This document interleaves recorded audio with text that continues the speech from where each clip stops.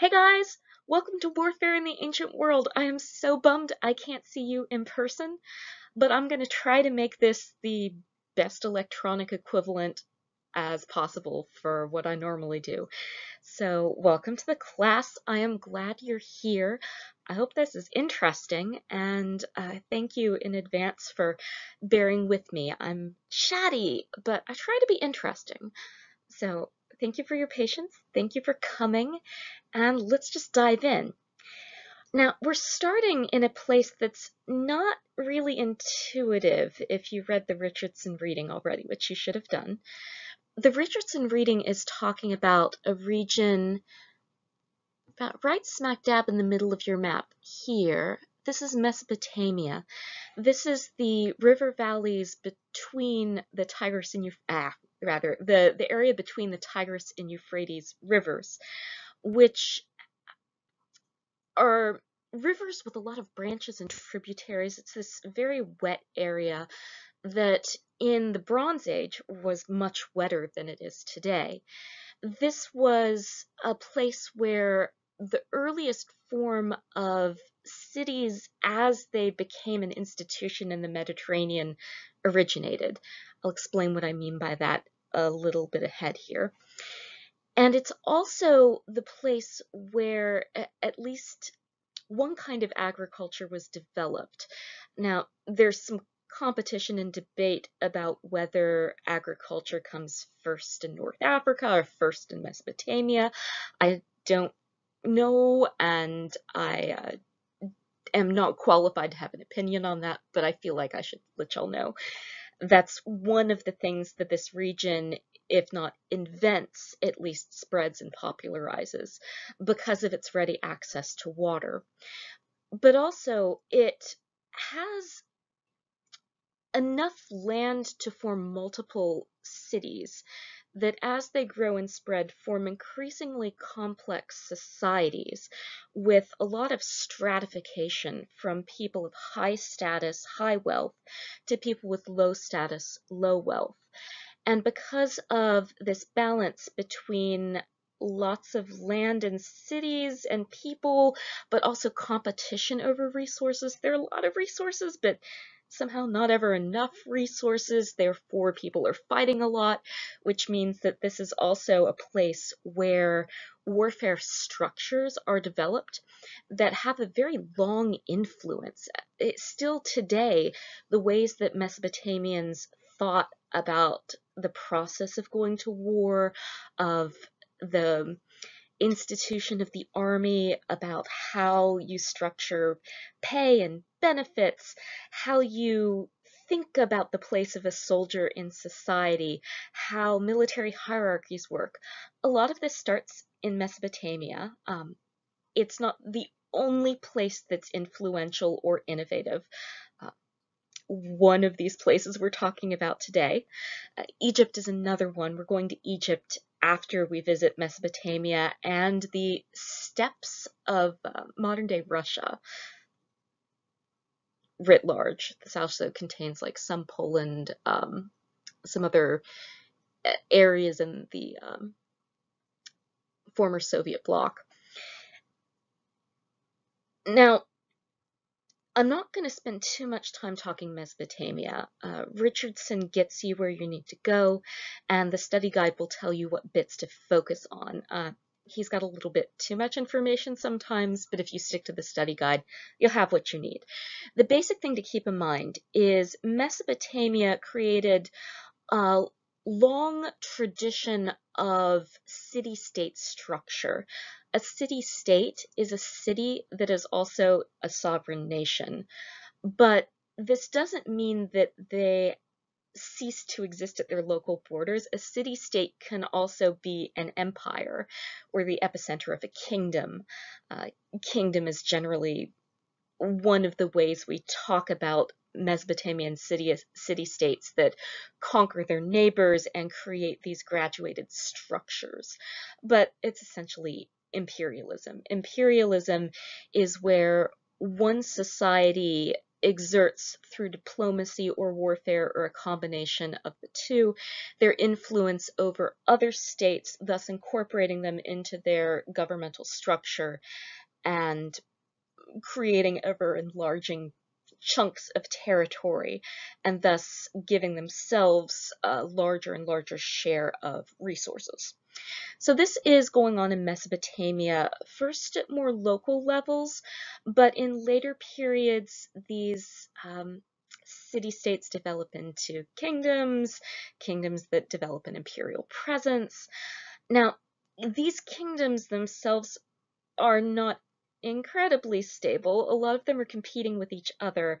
And if you look at maps, 1,000 years distance in Mesopotamia, you'll get the rise and fall of empires. Richardson discusses a lot of them in passing. I'll not ask you to know the difference between the Akkadian and the Neo-Babylonian period. That's just the dates that are important are going to be in this lecture and on the study guide, so don't let yourself get overwhelmed. Richardson's a bit of a big reading straight up. Now, what is stable in Mesopotamia, though, is a cycle of an agricultural year that also sits within a religious structure.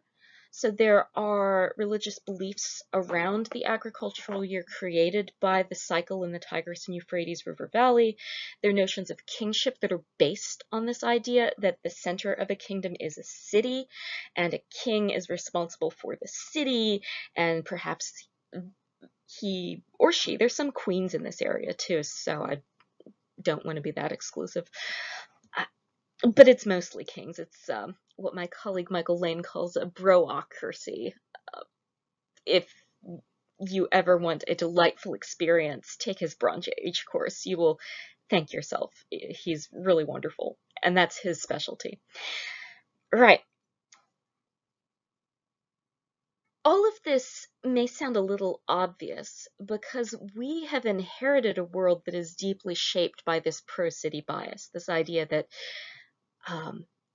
a complex society that's centered around a city is the most developed form of a human society, that it's the most technologically viable, that it creates certain kinds of culture, and that is somehow better than other societies.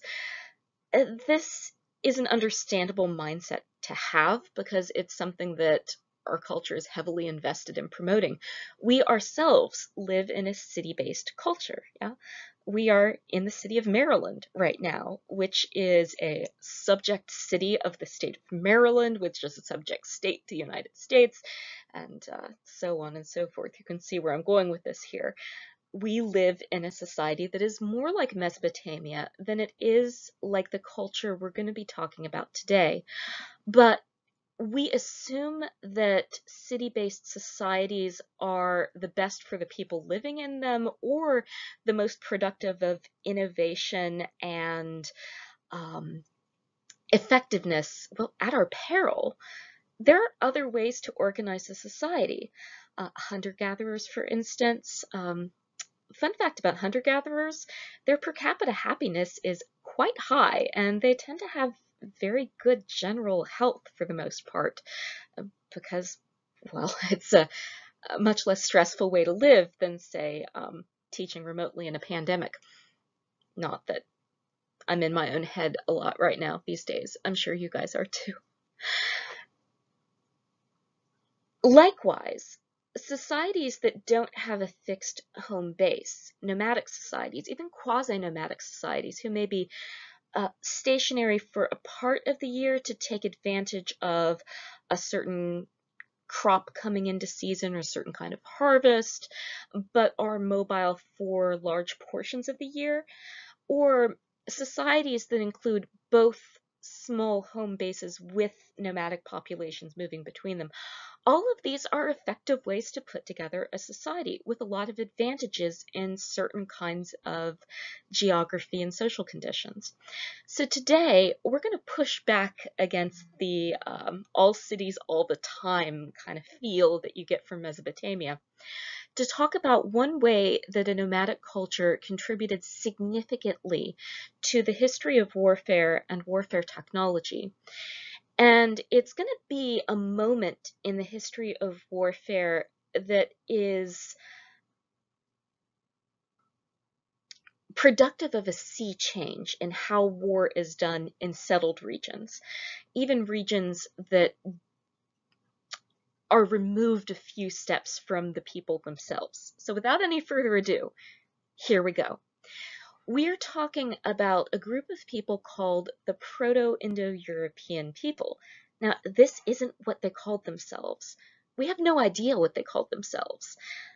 In fact, we don't know a lot about these folks, which is in a way a bit of a corrective to the idea that victors always write history. That's not necessarily true. Victors are very influential in shaping the narrative of history, yeah, but you can be very important and very influential without being incredibly well remembered in conventional ways. The Proto-Indo-Europeans are one of these peoples. The language I'm speaking in right now is a descendant of the language spoken by Proto-Indo-Europeans. You also, if you're listening to this, speak a language that relies on a language spoken 4,000 years ago, earlier too, we don't know what they called themselves. We don't know a ton about their religious structure, their customs, but we know more than you might think because of this linguistic connection. Now, scholars in the 1900s and even earlier started to notice that there are a lot of similarities, not just to languages that they knew were directly related through a common ancestor, but languages that were distant by large tracts of area, landmass, cultural divergence.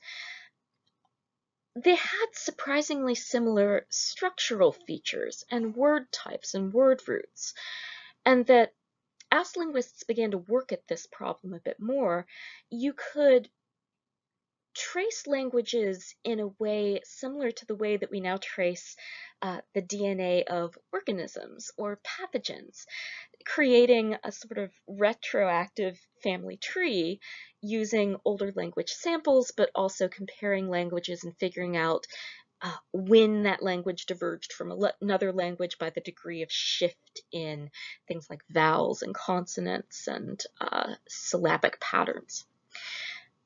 I'm not going to go into the details there, partly because I'll embarrass myself.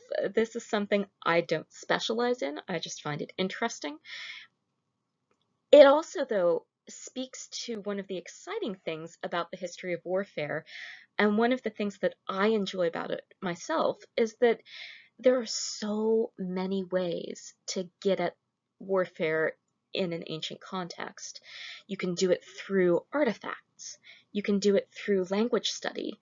You can do it through literary analysis. You can do it through personal experience, through a thing we call experimental archaeology, where you make replicas and you try them and see how they work. There are as many ways to do military history as there are skill sets and experiences and life perspectives. Everyone who lives in the world is touched in some way by the practice of warfare. We are all a part of this conversation, and we all inherit patterns of thought, assumptions, even ground rules from a shared culture of warfare. And this means that we all have something to bring to the table in discussing it. Me included in my research. I'm a medical historian.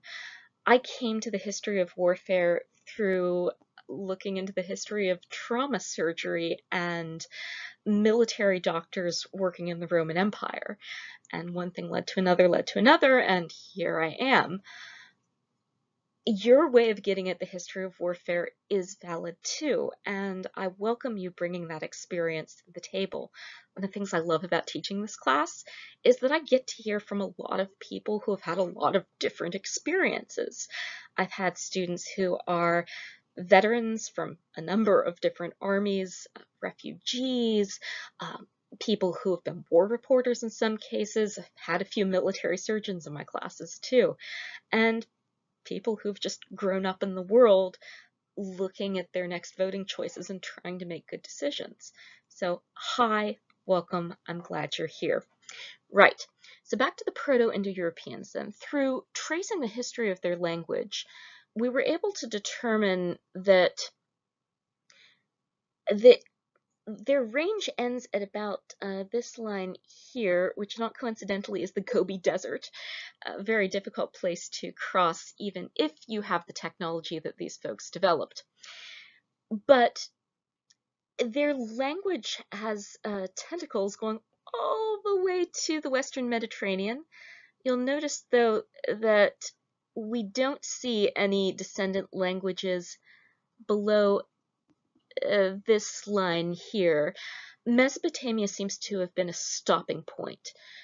Mesopotamia, the theory goes, because it was an established urbanized area in the Bronze Age, in a way that Northern Europe was not at the time, to a lesser extent also Iran, there was more potential for people from this language group to settle in amounts large enough to leave a linguistic imprint on these areas. We still don't know exactly how that worked. We don't know whether this was a conquest process. Probably not, though. We don't see evidence for mass conquest, and I'll explain why going ahead. What the going theory is right now is that this was a process of social networking where interlocked societies sharing this common trade language were able to exchange technology and goods and services along with literary products, poems, legends, stories, songs, religious practices probably as well. We see traces of that in the languages that descend from Proto-Indo-European. So that's likely what's going on. Older theories have suggested that agriculture was the means of spread, but modern dating establishes that agriculture reaches Western and Northern Europe before Proto-Indo-European. So this does seem to have been a thing that didn't travel with agriculture. But travel is a really good way to think about this, because look at this geographical spread. All of the languages listed on this map are descendant languages of Proto-Indo-European. We call it, by the way, Proto-Indo-European because that helps us to, it's a historical term. Proto means the earliest version of, like protozoa means the first living thing. Fun fact. Indo is from India, because here's India. One of the languages descending from this is Sanskrit, but Indic languages share this common ancestor. Iranian is another descendant language from Proto-Indo-European. And then Europe is, of course, well, Europe. So Proto-Indo-European kind of puts brackets on the geographical territory and wrangles this language under a name. We abbreviate it PIE, like pie. You can call it pie. Maybe not to a linguist, though. They'll probably look at you funny. Now, as I was saying, these languages kind of stop at Mesopotamia, probably because here they were hitting an established networked culture already with an established literary tradition. The same is true in North Africa. Egypt and other cultures along the North African coast had established languages with cities, with networks. They were less in need of a linguistic connector in the same way that we think perhaps was true of Northern Europe. But again, we don't know a ton about this time period, hence my waffliness. Okay, so on to what we do know. Here are some words in Proto-Indo-European, not the words themselves, although I've given you those in parentheses. These are technical ways that linguists write this hypothetical Proto-Indo-European parent language. They need a more technical alphabet with more options than the A, B, C, D, E, F, G alphabet we use for English. These then are some English words that we get from Proto-Indo-European, and I've grouped together words that are from the same Indo-European root word. For instance, you'll see that with heart and believe, these don't look like the same word in English, but both of them come from an Indo-European cared root. It gives us both that air in heart. And I'm just going to believe linguists on this, that it also gives us believe. The idea that the heart is an organ of thought and emotion seems to be something that we get from the Proto-Indo-Europeans. So think of the next Valentine's Day. You could be a really unique Valentine and give your SO something like linguistic. Let's see, we also get words like hear, speak, know, see, recognize, name, father, mother, son, so words for relatives. This is important because the way you refer to your relatives has a lot to do with structuring your definition of language, how you think about kinship and nearness and farness from you. Numbers.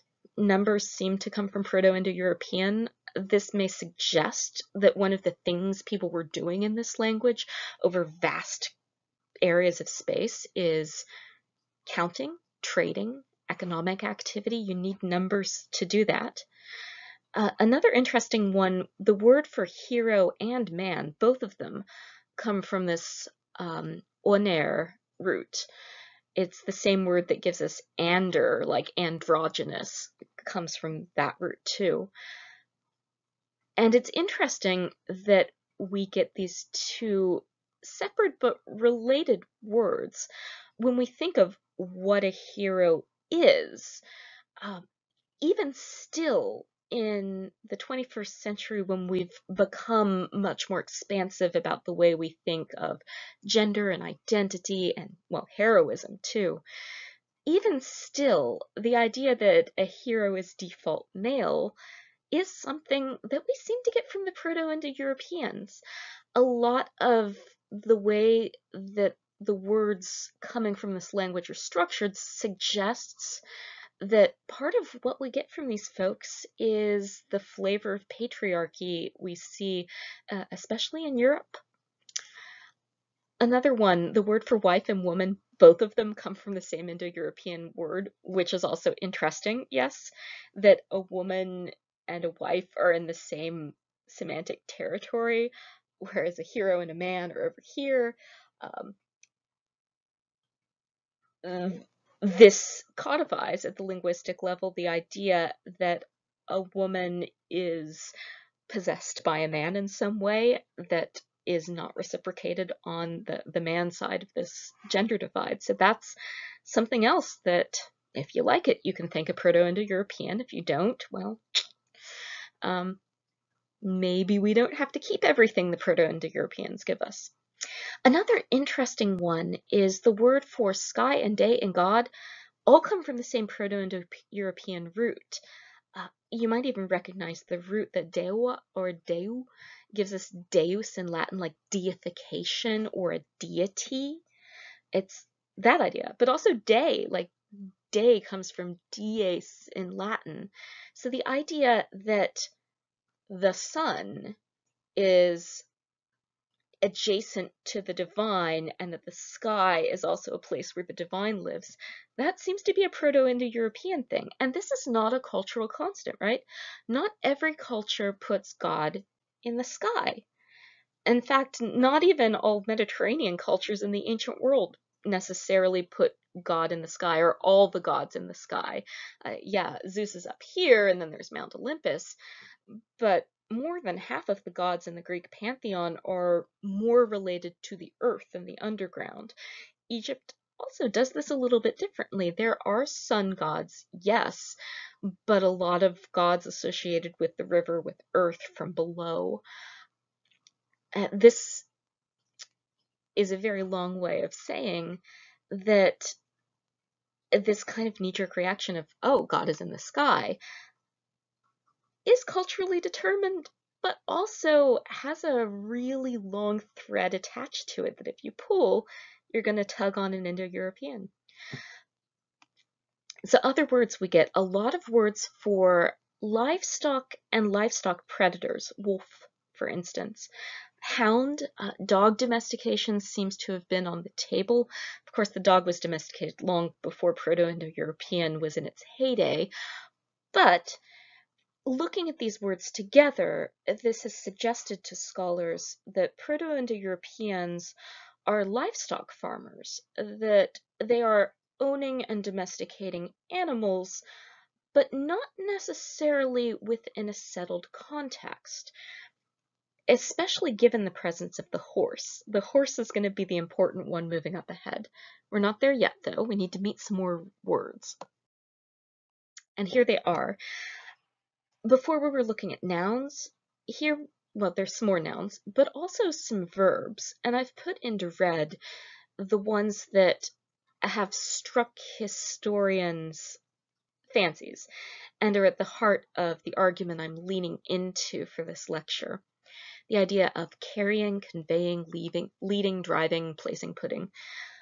This very rich vocabulary of moving things from point A to point B. This is a vocabulary you need if you're in a mobile society that requires speed and precision to get from place to place. This is a vocabulary that's suggestive of a nomadic culture. Now, some of it is not. For instance, we have grain, field, plow. This does require staying around long enough for your crop to come up. So this isn't a language that doesn't understand agriculture either, as is to be expected, because even as Proto-Indo-European is moving into areas, they're moving into areas where agriculture is either a part-time or a full-time institution. One other bit of vocabulary I want to draw your attention to is the verbs at the bottom of the right-hand column. Give, grab, seize, take, strike, kill, leave behind. And then all of these anatomy words, tear, oh sorry, this is for tear, but tear is also a Proto-Indo-European one. Tongue, blood, your jaw, cheek, chin, knee, eye, liver, ear. Basic body parts. Now, some of these body parts are body part names that you teach your toddler. It's not surprising that these words would be retained. They're useful. But some of them are a little on the violent side, yes? Especially your jaw, your liver, your knee. These are bits of your body that you can either attack with or that are vulnerable points on the body, sometimes both. The jaw, for instance, is one of the most vulnerable points on the human body. It's something that we will see people coming up with lots of technology to protect, or if all goes horribly wrong, to set and to heal. Jaws are easy to break and hard to put back into place. If you've ever had a jaw injury, you know what I'm talking about. It is still a tricky area, and one that is a frequent target, especially in the Bronze Age when you have a lot of blunt force weaponry. Likewise, knees. Knees are easy to screw up and hard to fix. All of this taken together suggests a society that is mobile, at least part of the time, that is engaged in violence, probably violent raiding and taking and grabbing. Livestock rustling is also suggested here. But we're not seeing a lot of words for complex political structures.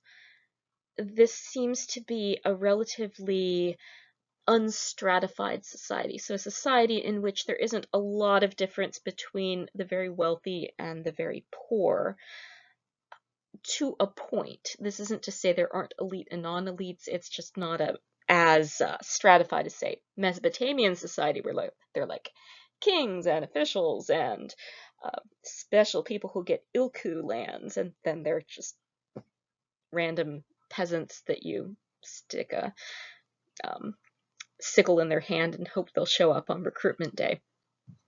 All right.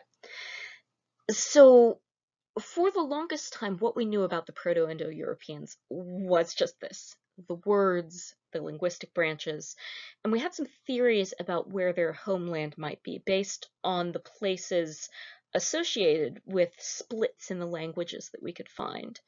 These splits tend to center in around the area at the middle of Indo-European reach. So north of Iran, east of Europe, in the southern areas and steppe lands above the Black and the Caspian Seas. Here, in fact, right here. So outlined in the little dotted line because it's a very vague area. So this map places the Proto-Indo-European homeland over top of this wider steppe land. Steppe lands, I think I have a picture of this on the next slide, but I'll tell you now just in case I forgot. Steppe land is difficult to settle in the same way as the land in the Tigris and Euphrates River Valley, because there is a lot of grassland between river valleys. Now, from this view, it looks like there are plenty of river valleys, right? You can see the Dnieper, the Donets, the Don, the Volga, the Ural, all of them flowing gradually into the Black and the Caspian Seas. It looks okay from here, but this is zoomed quite far out. The space between these rivers don't have a lot of easily accessible wells or springs. There is a lot of grassland between one river and the next. And this means that if you want to live here, you need to be able to move more quickly than a human being on foot. A human being on foot is not going to be able to get from one river valley to the next river valley. The river valleys also don't have the regular flooding patterns or the easy irrigability that you do with, say, the Tigris and Euphrates, or the Nile with its annual flooding. The Nile is a fantastic bit of Mediterranean real estate, which is why it manages to support such a long-lived and stable civilization, stable enough to survive. I think it goes up to, what, 30 plus dynasties? That's pretty darn good. This is not the case in here. So in very early periods, it seems that nobody lives between these river valleys. It's just not something you can do. A technological leap needed to be made to make this possible, and we think that's what the Proto-Indo-Europeans were up to originally. They had to come up with a way to get from one river valley to the next within enough time that they wouldn't run out of water. But they also needed to figure out how to effectively hunt on this grassland. If you're familiar with the Great Plains of the Midwest in America, you're familiar with this problem, where you have really it's more like thousands of years of grassland buildup that creates a very tough sod that's difficult to plow and difficult to farm.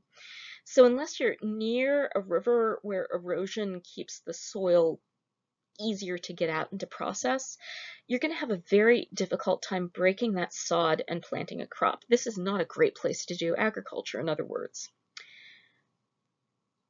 You therefore are going to have to rely on hunting, but the kind of animals that live on these grasslands are animals that, well, live on grasslands. They graze, they wander, they are fast, and it is very difficult to, say, chase down a horse on foot. This is not to say it can't be done. Human hunters elsewhere are able to, through a combination of long-distance running and lots and lots of skill, they can hunt down running herd animals like gazelles, ibex. In this area, it starts with horses and different kinds of deer, and there are also, are there aurochs on these plains? I think so at this point, yeah. But it's hard, it's difficult. There is an easier way, and the Proto-Indo-Europeans found one of them. Now, here we're stepping back a bit to look at a map of technology. This is the spread of spoke-wheel chariots. I'm going to define what I mean by this. I'll mention this again moving ahead. A chariot versus a wagon. So a wagon has two axles, four wheels, one axle in the front with two wheels, one in the back with two wheels. It's a very stable platform, but it's also a very heavy platform, and that makes it less suitable for moving quickly over uneven ground and squishy grasslands. Chariots have one axle and two wheels. The term can be used interchangeably with carts. A cart is also a two-wheeled vehicle that's dragged either by hand, like a wheelbarrow is a cart, or with some kind of a pulling animal. Chariot is used when we're talking about the sporty version of the cart. A cart can be a slow, practical, gardening, two-wheeled kind of item. A chariot is a special kind of performance cart that's light, fast, maneuverable, made for speed, and becomes associated in this region we're looking at here with elite warfare.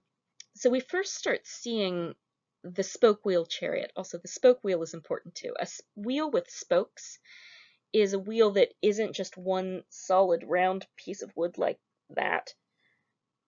It's not enough to invent the wheel, right? There are wheels, and then there are like really good wheels. It's not easy, but it's easier to make a solid wheel. We'll be looking at Mesopotamian examples of them from art. To make a spoked wheel, you need to have a high degree of expertise, training, and technology to make a hub around which, I'll draw one. All right, so there's a hub in red, and I'm going to use blue to make the outer rim. And then over that, I'll use a darker blue to make the spokes. I'll do it easy. Oh gosh, you see? This is why you need expertise. I am very bad at drawing spoke wheels, but you get the idea. Spokes mean that the wheel is a lot lighter. It's not going to sink into heavy grassland or soggy sod. It's going to flex as it goes. It's going to give you a much lighter ride, and it's going to make the entire cart as a whole lighter.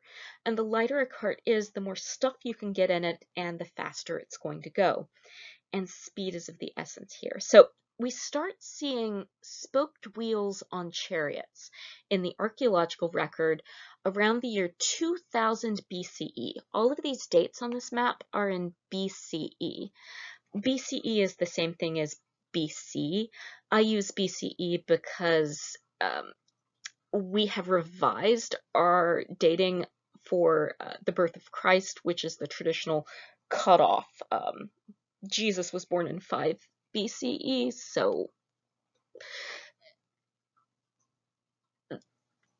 I find it a more accurate and neat dating system, although still a little, not a little, a lot biased towards Christian priorities, but it's the dating system we have, so here we are. At any rate, BCE means before the Common Era. We live in the Common Era now, so the Common Era is abbreviated CE. It's the same thing as AD. You'll see both dating systems. Years BCE count down from larger numbers to smaller numbers, and they take you all the way to the year 1, and then there's no year 0. It's the year 1, and then it's the year 1 CE, and then you 1, 2, 3, 4, 5. You're going the other way. So at the beginning of this class, indeed, through most of this class, we're in BCE. So dates are going to be going backwards from how you're used to doing them. It's a rough transition, but eventually your brain will kind of get there. All important dates are going to be on the study guide, so I've helped you out with that, hopefully. So 2000 BCE, we start seeing spoked chariots here, and wouldn't you know, that's exactly where we've traced Proto-Indo-European languages back to their geographical center of balance. Now, by 1800, we're seeing spoked-wheeled chariots coming down to the mountain ranges separating northern Asia from southern Asia and the Middle East. So there's some mountain ridges right along this axis, and then here too. But there were river valleys allowing more travel there than, say, once you hit the Tarim Basin and the Gobi Desert hereabouts. So 1800 seems to be a banner year because at that point, chariots start showing up over a much wider geographical range. They breach the mountains, moving south into Mesopotamia and then almost immediately into Anatolia this way and Egypt this way. So 1500 is an important year to keep in your head, even as you're reading Richardson, because 1500 is the year of the chariot. A little bit sooner we start seeing them, but 1500 is a good, convenient place to keep in your head. It's a bookmark. By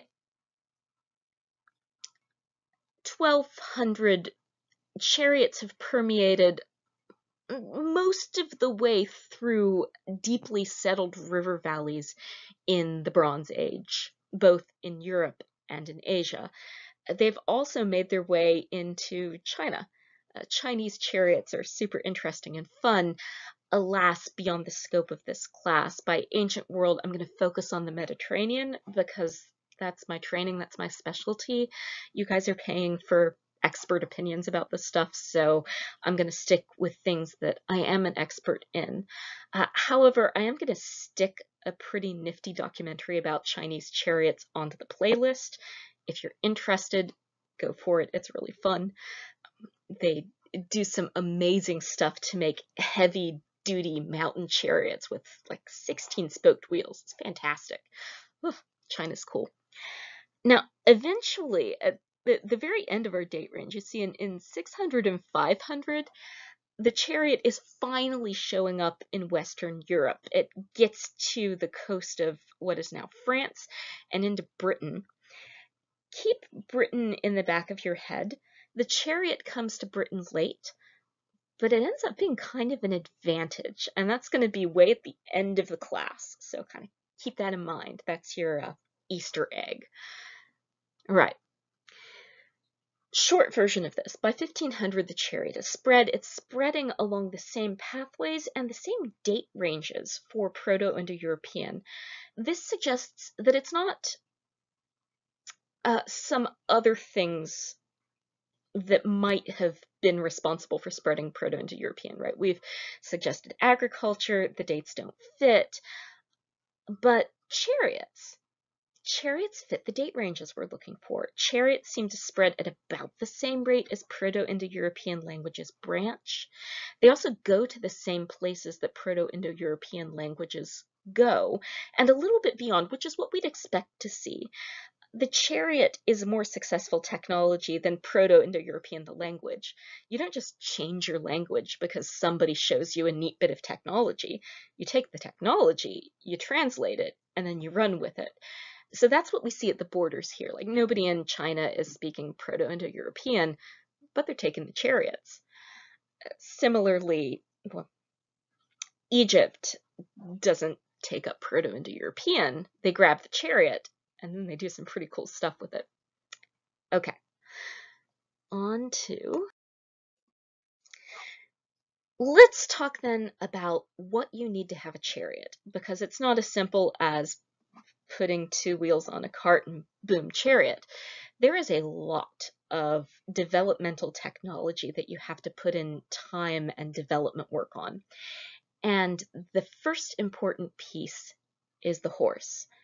Now, horses are native to the steppes where the Proto-Indo-European culture hung out. However, wild horses are not the same as domesticated horses. We're now looking at, I'm going to try to pronounce this and fail as I do every single year. Przewalski's horse, we'll go with that. I don't expect you to say it either. I'm so sorry if you're Polish. I try. This is the closest modern descendant to the wild type from which domestic horses are bred, and it's a very old kind of horse. The earliest human art includes depictions of horses that look just like this, with a tan back that gradually fades to a light underbelly, with brown socks and a brown mane. It's a real iconic look. They're also short and stocky and kind of chonky. They're also much less cooperative than is your domesticated horse because they haven't been domesticated. They are not undomesticatable, but they're never going to be a horse that you're going to control if you don't know what you're doing. And even once domesticated enough, they're still very difficult to ride, to deal with, which is why domesticated horses are a thing. Some adjustments needed to be made. So the first technology you have to develop to get to the chariot is domestication and breeding.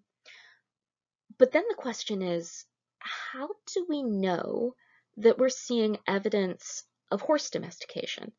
It's not really obvious because you can't just assume because there are horse bones that what you have found is a domesticated horse. This is because humans love to eat barbecue. Meat-eating societies are pretty much the norm, although not exclusively the norm, of course. Vegetarian societies exist. Hi, I see you, large portions of India. However, as archaeologists, the takeaway is that we can't just find horse bones and assume, oh, that's somebody's mount. In fact, the evidence tends to show that for most of humans' existence, horses were just another animal that we hunted and ate, right up there with buffalo and ibex and antelope and deer. You know, it is a herding animal of the grasslands that humans find tasty and convenient sources of protein. Early horse art supports this. They're amongst other animals who are clearly being hunted by human figures with spears and spear-throwing technologies like an atlatl. So we have to be real careful. However, when we find horse bones that show signs of butchering, that isn't necessarily proof of no domestication either. Because a thing that humans also tend to do is that when their livestock gets older, then they eat them. So your working livestock and your food supply livestock often overlap a lot. So what can we look for when we look for signs of domestication? Watch on. The main difference between a horse you're hunting and keeping for food and a horse that you're riding is that you have to control the motion of the horse.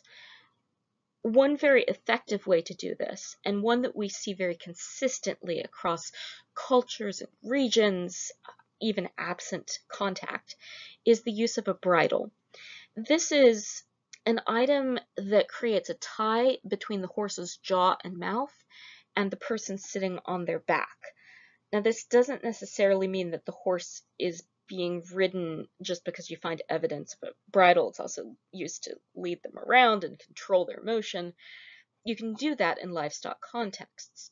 But when you're riding a horse, the reins from the bridle pass on either side of the horse's neck to the back, This means that the rope is pulling on the mouth at a very specific angle backwards into the line of the jaw. This creates a wear pattern on the teeth that we can observe in the archaeological record. The only reason why you get that kind of wear pattern pulling backwards into the mouth is because somebody is pulling from behind evenly on either side of the head. That's very direct evidence of riding. But researchers then asked, is a leather bit or a rope bit made out of braided plant fibers, is that hard enough to leave wear marks on horse teeth? That's a very good question. Dental enamel is very hard on horses because they eat grass. Their teeth are made to on grass. So we had to do some studies to figure out, well, can you create a wear pattern with rope bridles? Thanks to researchers in upstate New York, we have an answer. Before we get to that answer, though, I'm showing you now an Assyrian bit. So this is Mesopotamian. And this gives you an idea of what old school bits looked like. Modern bits are made very differently for humane reasons. Because horses' mouths are tender, the bit rests across the bottom jaw over the top of the tongue. It's part of how that controls the horse. It puts pressure on the inside of the mouth. And when you pull on one side harder, you're putting pressure on the inside of the cheek and the tongue in a way that makes the horse want to reduce that pressure by turning their head, and then the horse will turn themselves. So that's the principle on which bits used to direct the horse via the head. Ancient bits, especially bits made for warfare, were often extra hard with extra projections on the inside of the cheek. Now this would have had a little bit of leather padding, we think, on the inside surface, but you'll notice here, so that's the cheek piece of this bit. That projection on the inside is resting right up against the horse's mouth, where if you take your own mouth, and you'll feel silly, but it'll help. And put your finger on the edge of the corner of your mouth, pull it back, and see how your cheek is kind of being held back in this weird position, and then try like poking yourself in your cheek as it's being held back. It pinches. It's painful. It kind of hurts. You want to get away from it. This is made to be a painful bit. Also look at the shape of the part that's resting on the tongue. It is a bit of an edge on the tongue side surface. So this is going to sit like right on the horse's tongue. It's going to be painful and impossible to ignore. Today, we would consider this bit inhumane for really good reasons. It's inhumane. But in a context of working horses in warfare, especially in these early years of domestication, in order to control an animal who is a very intelligent animal with a healthy sense of self-preservation, you're trying to convince that animal to ride towards danger with you hanging off of its back and or a cart. You need to exert a certain amount of force to keep that animal performing in the way you want it to perform. Theoretically, we are much more humane to horses. Also, we don't take them into battle as much anymore, and I'm all for that. Full disclosure here, animal cruelty makes me super duper upset. I'm going to acknowledge that here because this is one of the uncomfortable things among many we're going to be sitting with in this class. It's a class about violence and conquest, and it is a hard topic to sit with, as it should be, right? It is important to take warfare's human and animal tolls seriously because death is permanent and pain is not something, at least I hope you or I would want to inflict unnecessarily. So I'm just going to acknowledge that here. This is a hard course with a lot of hard topics, this being one of them. Now, part of why we think this is a battle bit is because it does have these features that are putting extra pressure on the mouth. You don't necessarily need that unless you're under pressure and you need to exert extra control. But then also, if you look at the side, there are these winged horse-like figures. There is an extra flair in military equipment because we're talking about elite equipment here. Charioteers and people who could afford them were fancy.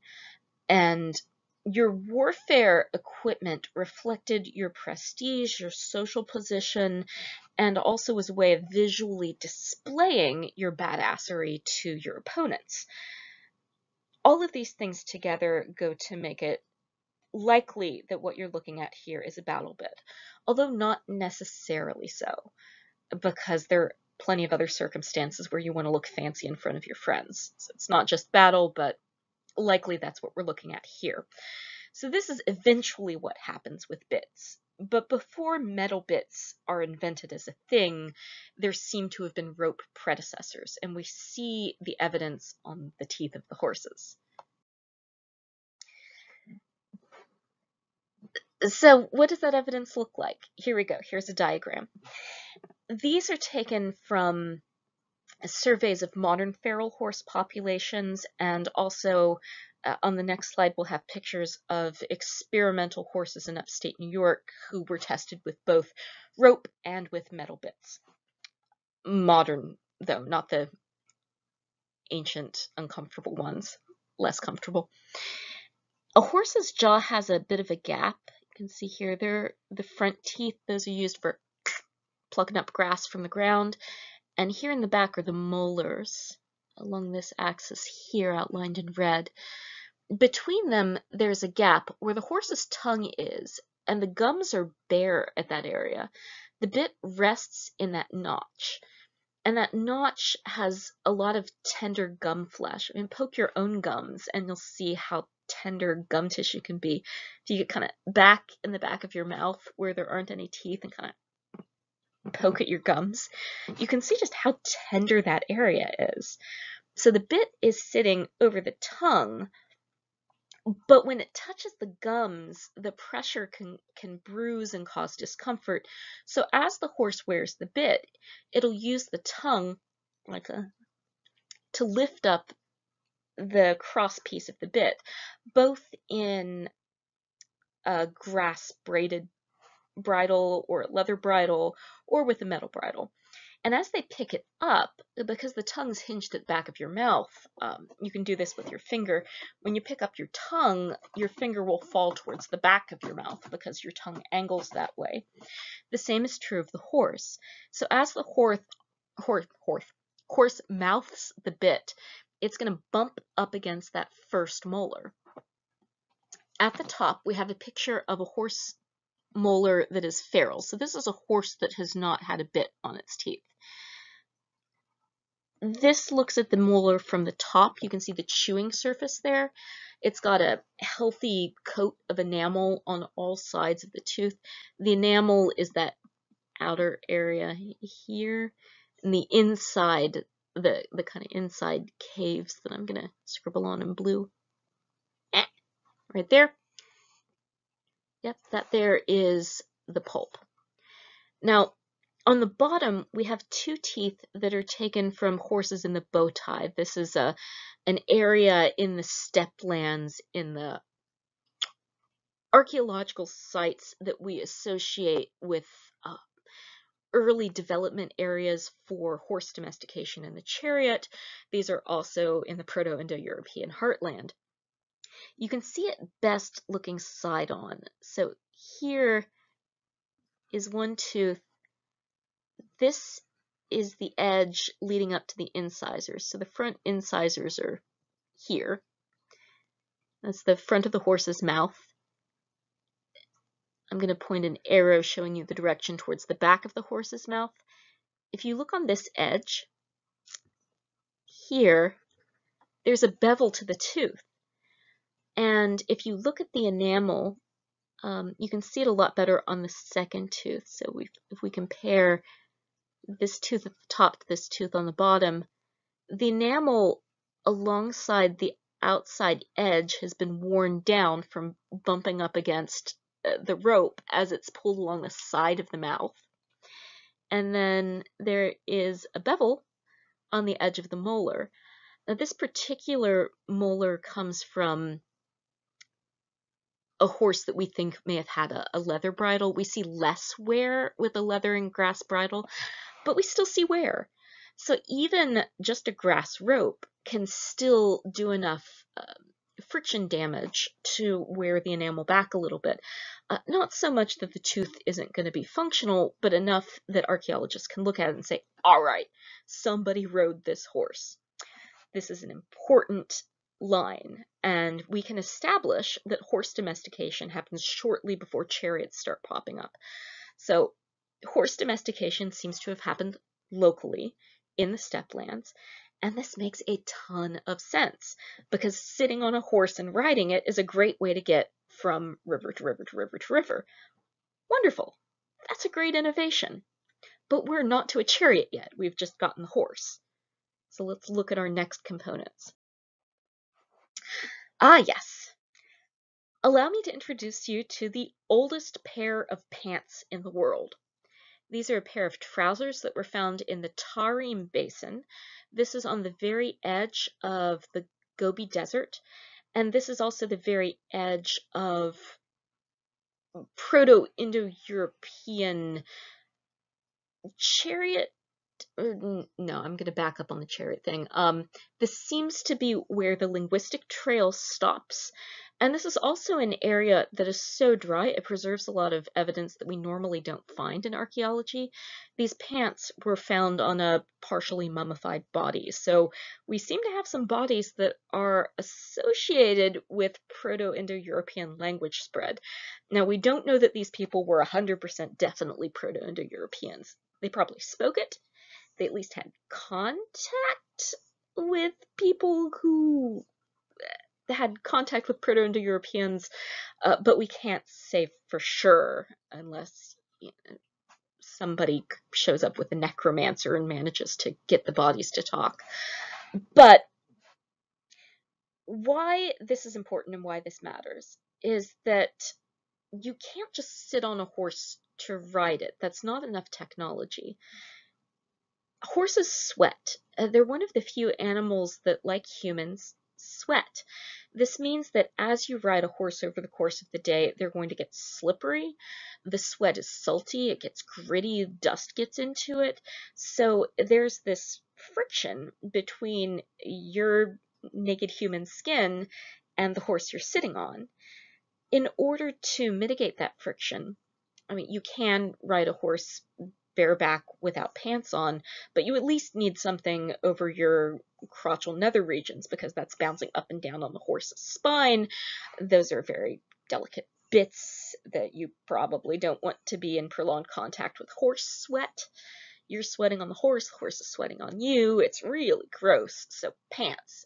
Pants are important. And if you look at this pair of pants, you can see a lot of the whys and wherefores for this garment's invention. You see, if you're not sitting on a horse, pants aren't necessarily a great kind of garment to wear. They take a lot of extra weaving work. If you look at these, there are 4 different kinds of weaving techniques in this, and there's also a lot of extra sewing that goes into making that reinforced crotch area. That's important. We'll come back to it. But then also, there are these tapestry bands at the knees, which are reinforcing a point of great stress in the pants, yes, but also in pants when you're riding, this is your point of contact with the horse's flank. So this is a high friction area. You're going to need a tougher fabric next to this. These pants, by the way, are made out of wool. They would have been made out of either wool or linen. By the way, both of which need to be domesticated. Domesticated sheep, that's a thing coming out of Mesopotamia, the Fertile Crescent. Thank you, Ancient Near East. I love wool. Flax, I know less about off the top of my head. Wool does seem to be the go-to fabric here, which makes sense for the nomadic peoples whose remains are being found on the edge of the Tarim Basin. They seem to be the final outpost of traders moving goods from further inland in the Black and Caspian Seas on into Europe and also south into Mesopotamia and Egypt. And other grave goods suggest that, yeah, these people were there to do trading and business. Now, up at the top, you can see that these pants are not structured like perhaps your pants, although some kinds of pants still are. Military pants often have what we call a gusset here. This is a reinforced piece of fabric. It's not a patch. This is a design feature. And it puts extra padding where you need it most if you're sitting on a horse. If you're just walking around town, you don't need all this extra fabric around your genitals. Yeah, it's just going to make you swampier. Similarly, if you're just walking around town and don't have to ride anything, pants are not always the most comfortable garment. I mean, chub rub is a thing. I tend to like trousers, but most garments we see in non-riding cultures tend to be long tunic skirts, wraps, straight garments that don't divide at the leg. We begin to see these in the ancient worlds, starting with cultures that have a heavy cavalry tradition, where a lot of people are on horses and horses become a prestige item. So wearing pants is a bit of a status symbol, but it's also necessary technology for the domestication of horses. Pants and horses, they go together. And it's not something you'd necessarily think, oh, this is an important piece of military technology. I think we as a culture are biased to think of clothing as frivolous and silly and not an important part of life, which is really weird, right? Because you need clothes. Clothes are an important part of your social presentation to the world. Clothing manufacture is a huge ecological problem. Nonetheless, clothing is an important indicator of what kind of lives you're living. They tell us a lot of information about support technologies necessary for other technologies of warfare, and this is a big one. So I hope this helps you appreciate pants, and this pair in particular. So that Tarim Basin I was referring to, here it is. Here, it's this deep depression. It's part of the larger Gobi Desert system, and it's very, very dry, which is why we have wool trousers and mummified bodies from this area. It's very dry. Interesting fun fact about these bodies, they have a lot of parasites. Many, many fleas, lice, all kinds of lice. This is another hazard of the ancient world. If you live in the ancient world, you've got parasites. You're just going to have parasites. Similarly, if you're in one of these societies where you're living next to animals a lot, you're going to have a lot of fleas and ticks, and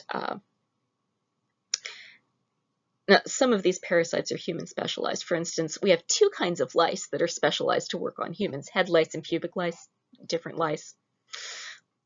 I'm not sure what that says about us as a species, but there you go. At any rate, the Tarim Basin, let me draw in. So here's the route back to the Proto-Indo-European heartland. See, there's the Caspian Sea, the Black Sea. If you kind of triangulate in, you get right there. And you can see how flat it is and how little water there is between the rivers there. Europe this way, so you would have come northwards and down into the Tarim Basin by this route here if you were coming from the steppe lands. But you could also get there via Mesopotamia along the mountain valleys down into the Indus River Valley and then north through the passes here to get to the basin. So it's not an easy area to traverse. It's not an area with high population density, which also suggests that this isn't part of a grand empire building scheme here. That doesn't seem to be what's going on. This isn't like a last outpost of a Proto-Indo-European empire. Rather, what we're looking at are trade routes. In fact, these are still important trade routes and have been for millennia. Okay. We're going to shift focus a little bit here and look at this problem from Mesopotamia. because there's another problem that presents itself to historians who are trying to figure out when horse domestication happened and where and how available horses were in any given place. Here we're in Mesopotamia, and if you look at the dates, so the first seal, and this is a print from a seal stone. This is used by a nobleman or noble person. Abakala, I think yeah, that's a guy. These are on a cylinder. You roll them across clay. It's kind of like your signature tag. The second one dates to 2100 to 1700 BCE, so that's a little bit closer to our convenient 1500 bookmark where we know chariots are around. But both of these are pretty much pre-chariots. But the question we're asking of them is, okay, did Mesopotamian people A, ride some kind of livestock? Was it a horse? And B, did they do it in the context of warfare? I don't have one complete answer for you, but let me talk you through why this kind of evidence is ambiguous and kind of hard to interpret. On the first image, we have a person sitting on a horse-shaped animal. So far, so good. This is definitely showing evidence of riding, like somebody is on an animal, but not necessarily horse riding. There are also donkeys. Donkeys, asses, it's the same thing. It's two names for the same species. Now, this is an equine animal, and they're close enough to horses that they can breed with each other. A donkey and a horse who mate with each other create a mule. If you've ever wondered what a mule is, there you are. We know that donkeys were available in Mesopotamia. They were domesticated. You can ride them. And they're a little difficult to tell always from horses because horses weren't bred to be all that tall until quite recently. For instance, during the Norman conquest, so here I'm looking forward thousands of years, we're in 1066 CE. If you're familiar with the Bayeux Tapestry, that's a good reference point. If you're not, don't worry about this. But you'll see in medieval art from Europe, there are a lot of people with like their legs hanging really far down close to the ground riding horses. That's not a mistake. It's not bad art. Pre-modern horses tended to be very short, and that doesn't mean they're bad for battle. A nice short horse, it's harder to aim for you when you're on them. They can walk for long distances at longer intervals sometimes than taller, faster horses. They're also much more sturdy. They tend to be healthier, easier to care for, easier to feed, right? Giant, massive horse takes a lot of food to keep. So a short horse is not necessarily a bad horse. But there are a couple other things we can look at here. For instance, the mane is pretty short. Now, this could still be a horse. Horses' manes can be short. They can also be cut because a long mane gets in the way. It's not always the best idea, especially in a warfare context. Somebody can grab that mane and then somebody's got your horse, and that's not good. But this tends to suggest donkey. It is pretty short. That mane is donkey-esque. And just the general attitude. If you met a donkey, you understand what I'm talking about. They are delightfully cantankerous. I'm actually quite fond of animals with bad attitudes, and donkeys are fantastic for that. And quite frankly, I think they've earned it. Humans have not been great to donkeys. Okay, so we're not sure if this is a horse or not. So that's one strike. Next, look at what this person is doing on the horse. Now, this is from a tiny, tiny engraved seal stone. So the details on it, they're blown up a lot here. The actual seal stone would be like tiny, like the end of my finger tiny. We can't see reins. Either they've been left out in order to make the art read correctly, or this person just isn't using reins. Probably they've left the reins out. But then in the one hand, there's this stick. Now, this could be a spear, but that's awfully short, yeah? And that's not how you'd hold a spear on horseback. Also, if you look at how this person is seated on this horse, their legs are hanging down real low and kind of floppy. There's not a lot of tension in the way the knees are gripping the horse's side or donkey's side. If you were to attack this person, and this is one of the main problems that the chariot solves, this person is going to be kind of easy to knock off the horse. This is a real problem when you combine spears with a horse.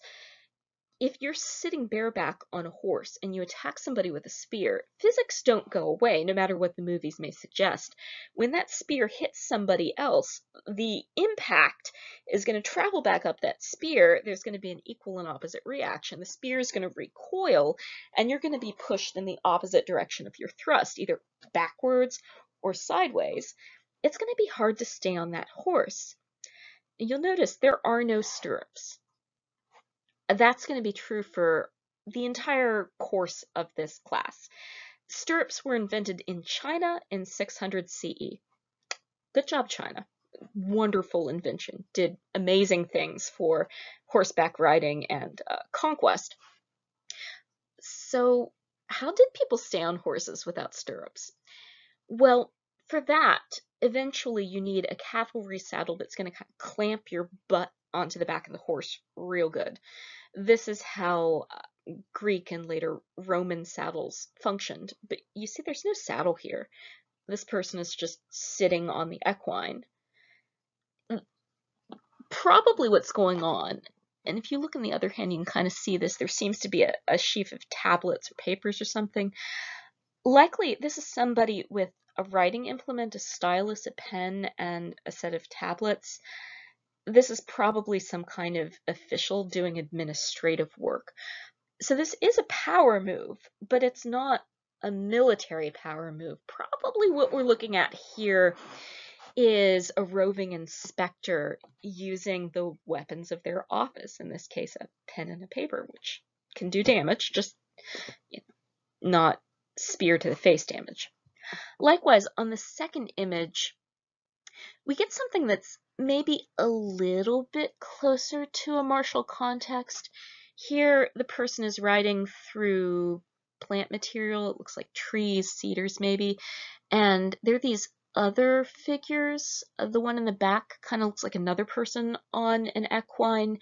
The legs are longer, and the way that the head's kind of tucked down under is typical of horseback riding.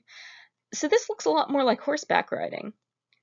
But again, and it's hard to tell because this is an even more sketchy, less detailed seal, we don't see a saddle. The person's holding reins, but we don't see any weapons. And behind the person, there's this little dog-like figure, which could be a deer, so they may be hunting.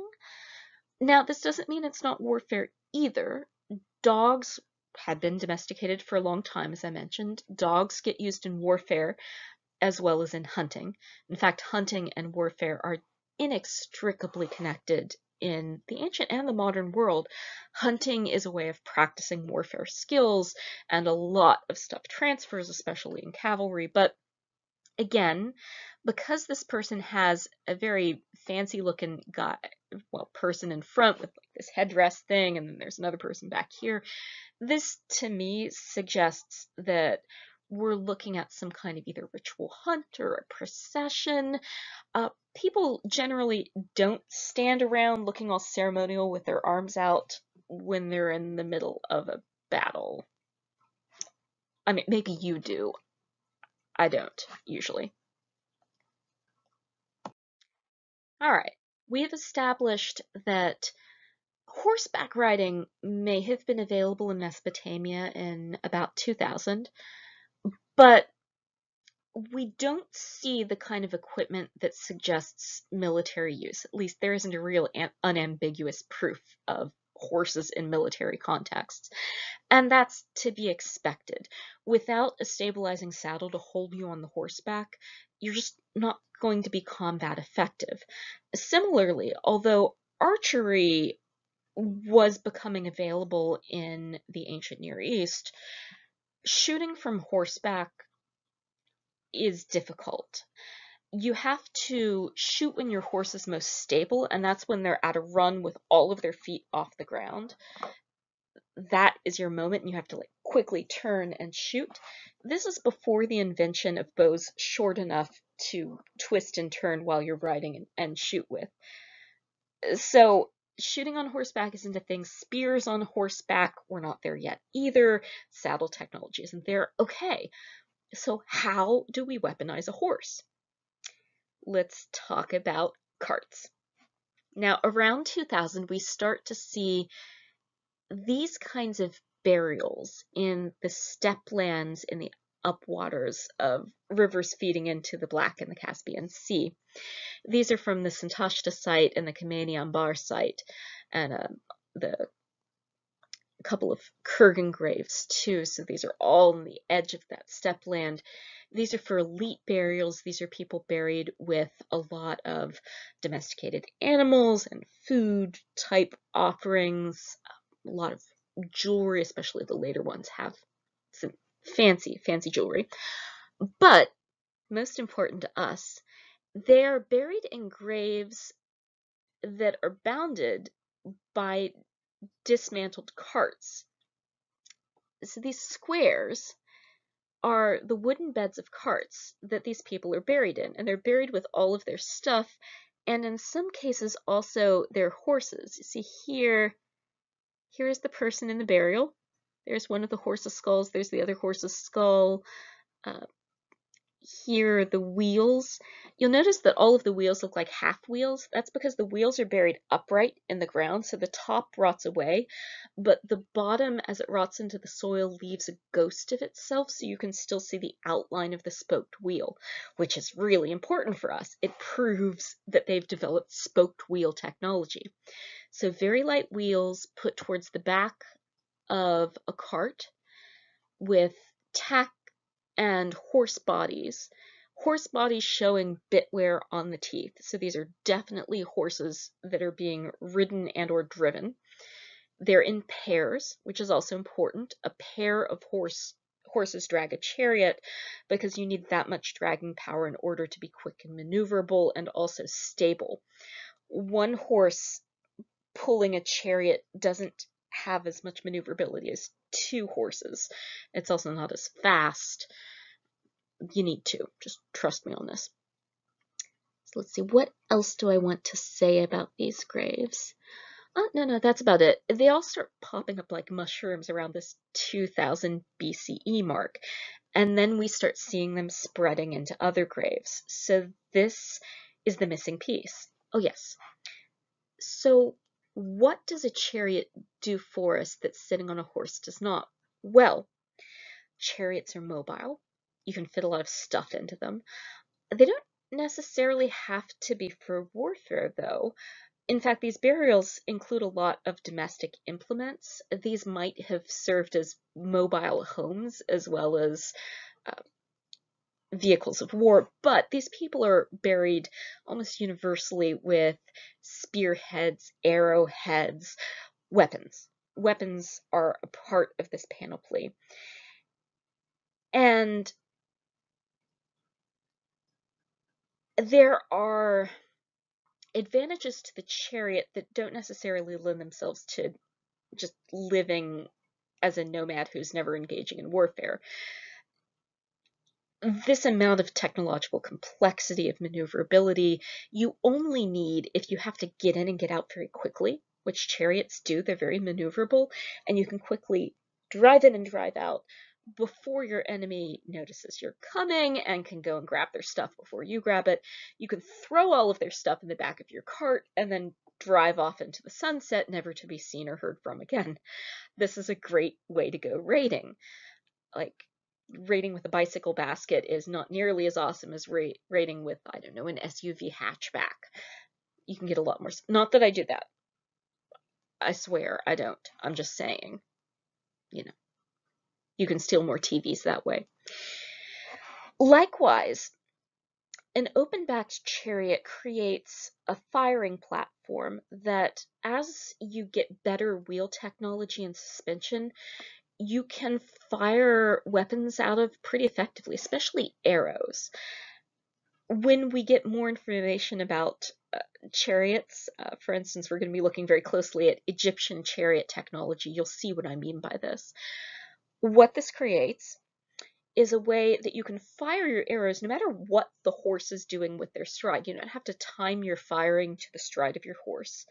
It's also harder to get knocked off a chariot. First, you're behind a horse. The chariot is a platform. You can kind of stick your feet on either side and balance. Chariots are hard to get knocked out of. It's hard to aim at you. And also, you can have a separate person doing the driving and doing the fighting, which is what we see in chariots. Not only are there two horses, but it's usually two people working in a team together to drive a chariot. Some of these burials also have two people in them. Most of them are one-person burials, though, I think because hopefully, if all goes well for you, you're not dying at the same time as your driver. That would be dark. Here's what I mean by the weapons we find in these graves. Not just weapons. So here is one of those spear tips. This has a pretty darn fancy spear tip. It's got a cuff that adjusts around wooden shafts, and that's for greater longevity. The wooden shafts break and break and break, but you can always put the spear point back on them and keep going. The metal is valuable. The wood, still pretty valuable in the steppe lands, but you have chariots, you can steal people's wood. There are also stone-tipped arrows, which in this context is a smart choice. Stone that has been well chipped is incredibly sharp. Obsidian is like glass sharp. If you've ever stepped on glass, you know how sharp that is. These also are pretty easily to get renewable resource. You can make your own if you're in a society where you know how to flint knap. And you can get a lot of them out of a single nodule of flint. So this is a great way to make budget arrows, and you want your arrows to be budget because you're shooting them into things and you might not get them back. Let's see, what else here is important? Yes. So looking down here in the corner, I'm circling the bit, and it's showing you both the bit from the inside, so the cheek piece and the profile.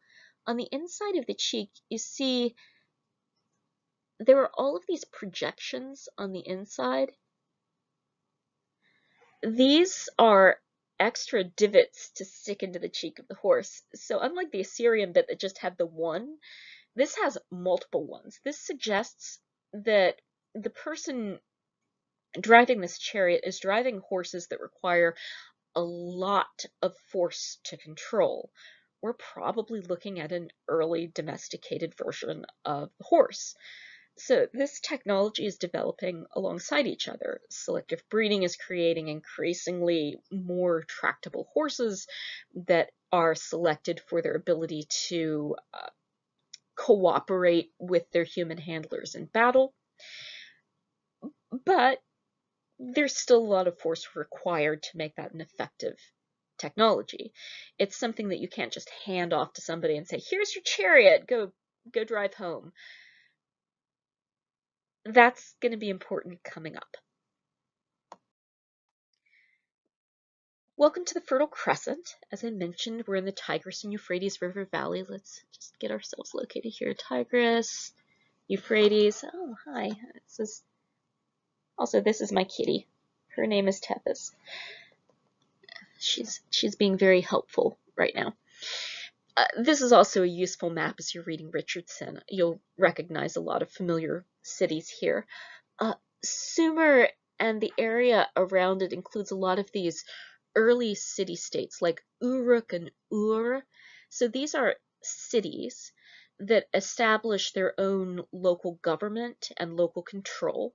So if Baltimore City were a freestanding government, there was no Maryland, there was no United States, just Baltimore was self-governing and self-sufficient and constantly at war with Pittsburgh and DC. Like maybe we'd have conquered DC by now. I don't know. That's a city-state. Sumer refers to the area around. You'll see Babylon up the river. Babylon eventually gets its own empire. Akkad is this region further up. Eventually there's an Akkadian Empire, ditto Assyrians. But these are all of the places that Richardson is talking about. Now, as you see, along these river valleys, there are a lot of established cities, and this is just a fraction. There are many, many more. Not all of them are states, but their affiliation is constantly shifting as different city-states get more or less powerful with relationship to each other. So these cities are constantly trying to get an edge over each other so they can steal each other's crops and feed their increasingly large populations, but also they're using their surplus crops to pay for technology, to pay for help, to recruit extra professional fighting forces. So as time goes on in Mesopotamia, as Richardson outlines, as time goes on, the bidding wars escalate between the city-states. More and more people are having to be paid and recruited. And once you recruit them, they don't necessarily stay with you, right? You can recruit professional soldiers, but if, say, Uruk is paying more or giving you extra nice land, well, you're just going to up stakes and go to Uruk. So this means there's a lot of instability in this region, and there's a lot of warfare activity, but warfare activity that has to exist simultaneously with agricultural activity. Now, warfare can disrupt agriculture, and the agricultural year also can disrupt warfare. If you're relying on farmers who are also part-time soldiers, then you're going to have to let them go home. Eventually, that becomes really inconvenient to have to stop and let your soldiers go home every time it's harvest season. So professional soldiers become a stopgap, but you have to pay them, and then you try to pay them in land, but they're professional soldiers. They don't want to farm. So then they rent the land out to somebody. You see how this goes on. So Richardson gets you into the nitty-gritty details of that. I'm saying all of this because this is the environment into which the Proto-Indo-European peoples are bringing the chariot. And in the early period, this seems to happen with Proto-Indo-European people settling around the Caucasus Mountains. So they move southward, but they don't themselves seem to be making any moves to settle in or conquer the Fertile Crescent. Rather, what they start doing is they become part of this larger trade network, and they begin to trade. Now, they can't just sell people chariots. As I mentioned, you don't just give somebody the keys to your chariot and they know how to operate it. So at first, they're hired as units. And the great thing about the Fertile Crescent is that they have writing, so they keep records, and we have the receipts from units of chariots being hired by various city-states at various points, and then various recruiting and retention strategies are used to keep them around. But those Proto-Indo-European speakers who come to the Fertile Crescent to work as charioteers eventually seem to have acclimated and learned the local language, which makes sense when you move into an area with a language that is both written and part of a bureaucracy. You learn that language. You may keep your own for a while, but that tends to be the pattern. That's what we see happening here. Now, this isn't the case in Asia Minor here, where Indo-European languages are spoken. This is an area where there are early cities, there are a lot of fertile areas. It's a lot more mountainous, though, so the language sticks around a bit better. There also don't seem to be a lot of early bureaucratic systems in the same way there is in the Tigris and Euphrates. So now in this bookmark time, 1500 BCE or thereabouts, not only has the chariot come to Mesopotamia, but Mesopotamians locally are learning how to operate chariots. They're able to purchase horses, chariots, they're able to reproduce chariot technology, and they're starting to use it to exert their influence further south into the Levant, where, again, there are already established languages. Phoenicia is an area speaking Semitic languages. Hebrew is another Semitic language. Arabic is a Semitic language. It's a totally different language branch. Likewise, Egypt, Middle Egyptian, is a Semitic language.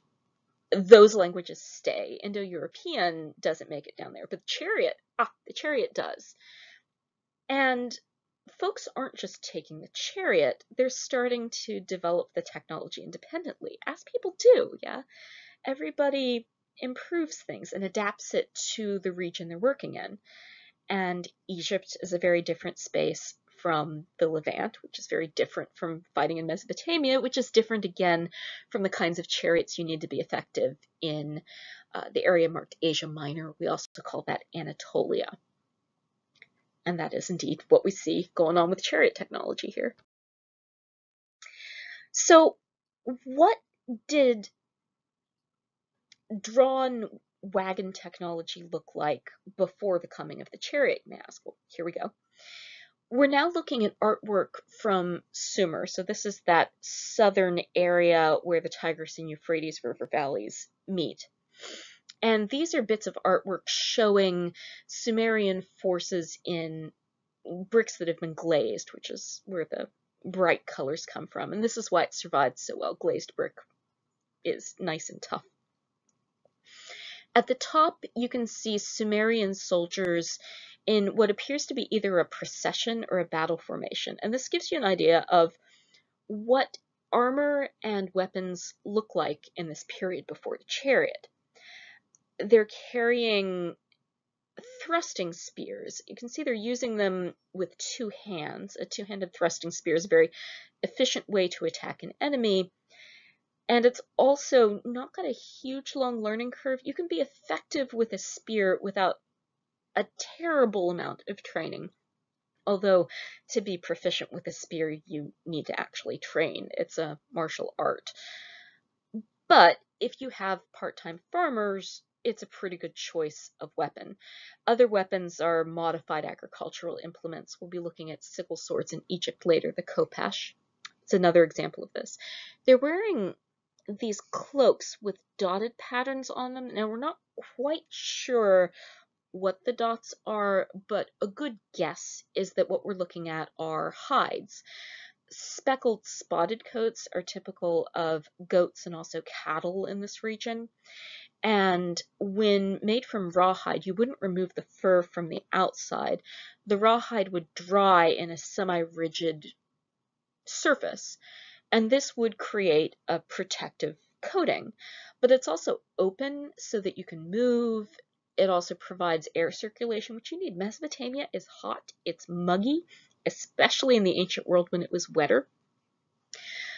So you wanted something that wouldn't make you overheat in a battle. And this is something that's going to be a repeated theme when we're looking at warfare in this region. As soldiers come from areas that are colder and they try to move into warmer areas, often they make stupid armor decisions and live to regret it when they overheat and pass out. So one of my pro tips, and use this in good health, should you find yourself fighting in the heat, don't prioritize armor at the expense of comfort, because you're really going to regret it and it won't make you more effective. Likewise, putting metal onto your head will make you very hot very fast, even if it isn't that hot, because the sun will shine on the metal and heat it up. You can do things with paint and coverings to mitigate this, but if you've ever worn a helmet in the summer, you know what I'm talking about. It can really cook your head, and it can cause actual health problems. You also need to put padding between your skin and the metal, because metal is a really good heat conductor, especially copper, which is the one metal you can get in this period. Now, copper isn't widely available here, so metal is expensive. Metal is a prestige item, so we tend to see it mostly in points on weapons and minimally elsewhere. It's just too expensive for your regular levies. Those helmets that they're wearing are either felted caps made out of fabric for basic skull padding, or more likely they're also made out of rawhide. Rawhide can be a pretty effective insulator of your head, especially if you cure it right and have a little point on the top, which these do. The point directs downward blows into a glancing direction, and it's covering up their ears, which is a vulnerable point. You don't want your ear to be exposed in battle because it can be cut off. Anything that sticks out can be cut off pretty easily. Your nose is another vulnerable point. In fact, if you hit somebody in the nose right, you can drive it into their brain and kill them. Please don't do that, but just keep that in mind. I hope that's useful life-saving information someday. Right. On to the wagon. And here, wagon is the correct term because, as you see, there are two axles, one in the front, one in the back. Look at the wheels. These are not spoked wheels. These are two pieces of wood that have been pinned together at a seam line. So these are heavy-duty wheels. This is a Sumerian war wagon. Nice, easy name to remember. And the person about to hop onto it is wearing a skirt, as is the rest of these folks. So nobody here is wearing cavalry trousers. This person has a helmet on, but doesn't have that protective cloak, and you can see why they don't need it, because at the front of this wagon there is this large protective box. We think that the reins continue on down to the harnesses here. They've broken off, so you can't see them, but you can see where they're laying across the top of the wagon. The wagon is very high, so very protective. It's going to be very difficult to get at the driver.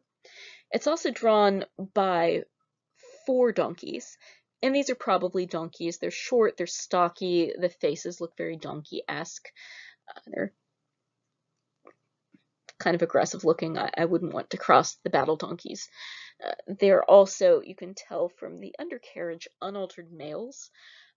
Male livestock that has not had the testicles removed is much more aggressive. They're harder to control, but they tend to be better in battle because they'll bite, they'll kick. They're very difficult to deal with. Also difficult to deal with if you're driving them, but this driver is really well protected. The sides of this cart are likely covered in rawhide, which would reduce the weight a little bit, but rawhide's heavy. This is still going to be a very heavy cart. And this cart is going to have a function very different from a chariot. A chariot is all about fast and maneuverable. This has 2 axles. It's not going to turn on a dime, so this isn't maneuverable. It's very heavy, so it's not fast. It's got these high walls, though, and a lot of carrying capacity. And if you look at the person boarding it, they have at least one war hammer, but they seem to also have what are either the tail ends of the reins or possibly behind the first war hammer seems to be a second, which suggests to me, again, I don't know this, but I think what is going on here is a mobile supply tower. You can keep your spare weapons in here, you can put loot into it, you can use it to move wounded people away from the battle, you can use it to move fresh troops into the battle, you can use it to bring grain and supplies, but also this wagon is heavy, and I'm about to show you what that looks like in practice. So check it out. This is the war wagon in action. So the last one, the driver was getting ready to go. Here you have one person on the very tippy top of the back throwing spears, which makes sense. They might also be using the spear as a thrusting spear. It's not entirely clear. They're holding it awfully far back, though. That suggests to me they're throwing it like a javelin. But at the front, you can see the other